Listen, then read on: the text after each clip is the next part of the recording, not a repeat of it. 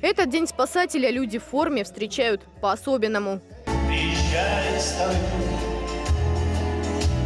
посидим у костра. Среди холода вину не хватает тебя.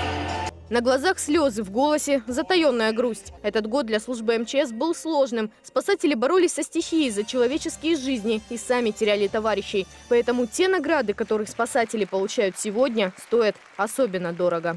Наградить нагрудными знаками МЧС России участнику ликвидации последствий ЧС, подполковника внутренней службы Антонова Егора Альбертовича.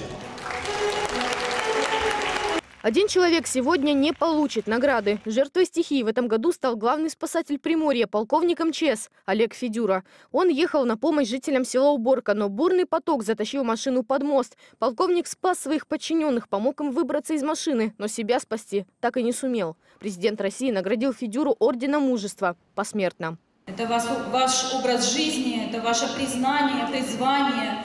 И по-другому вы просто не могли поступить. Я всегда говорю, что это профессия выбирает таких людей, а не вы выбираете эту профессию. В этом году на помощь жителям тонущих поселков пришли 20 тысяч спасателей. МЧС стянула в Приморье силы из нескольких регионов Дальнего Востока и Сибири. Спасатели снимали подтопленцев с крыш. В села, отрезанные водой от внешнего мира, на вездеходах доставляли гуманитарную помощь. И до сих пор спасатели рядом с людьми разгребают завалы и помогают вернуться к нормальной жизни. Анастасия Ярошенко, Александр Малыгин. Панорама.